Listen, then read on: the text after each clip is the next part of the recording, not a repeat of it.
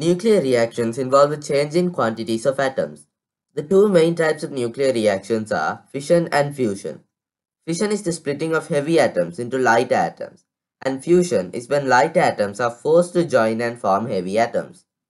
In both processes, some of the mass from the reactants are converted into energy.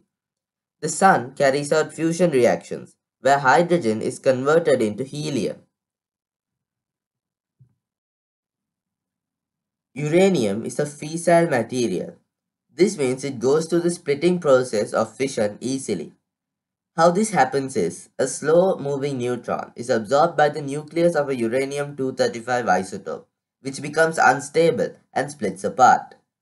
So due to this fission process, two daughter nuclei are produced, barium-144 and krypton-89. This reaction also produces gamma radiation and three other neutrons. The mass of the products are less than the reactants. The missing mass is converted into the kinetic energy. If one neutron from the fission reaction causes another uranium-235 to split, then the fission reaction will keep going. This is called a chain reaction. For this to happen, there must be a minimum amount of uranium-30. We call the minimum amount critical mass.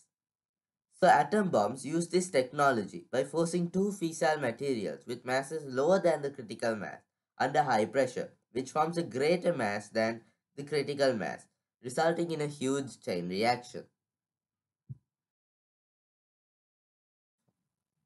An example of the fusion process would be when hydrogen and deuterium and tritium collide at high speed to form a helium nucleus, a neutron, and large amounts of energy. This fusion process is the energy source for our sun and stars.